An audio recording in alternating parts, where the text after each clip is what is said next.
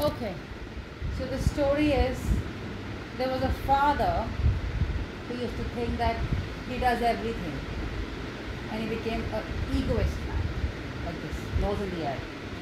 See my nose in the air. Yeah. Okay. So then he became proudy and he was a teacher.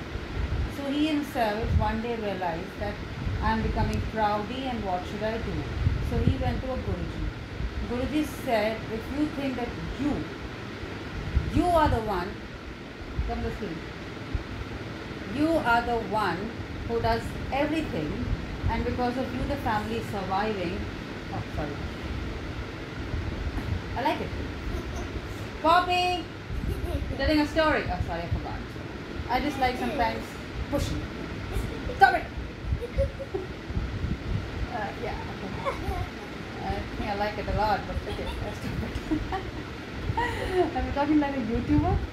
Yeah. I think so. Keep on doing it. Huh. So then the Guruji said that, can't remember. Let me touch my thinking hat. Yeah, now I remember.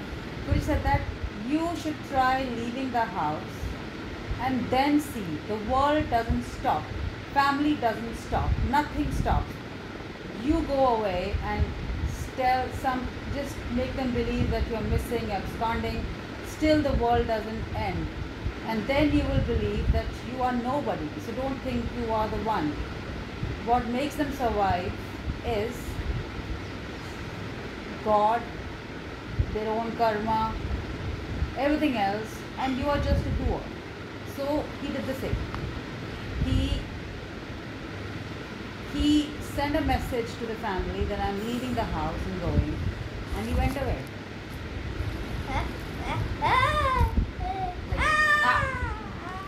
He went away, and for 1 month or 2 months he never came. Did you understand the story? Okay. Because I just saw you sleeping and I thought, let me wake you up.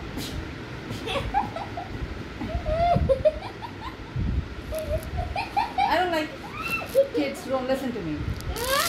Are you okay? Yes. Are you sure? Yes, I was not sleeping. Oh, I just thought your eyes were closed and I didn't like it. Okay, should I continue? Yes. Good. Next time don't Or do you this. want... Why? You want any other of my punches? No.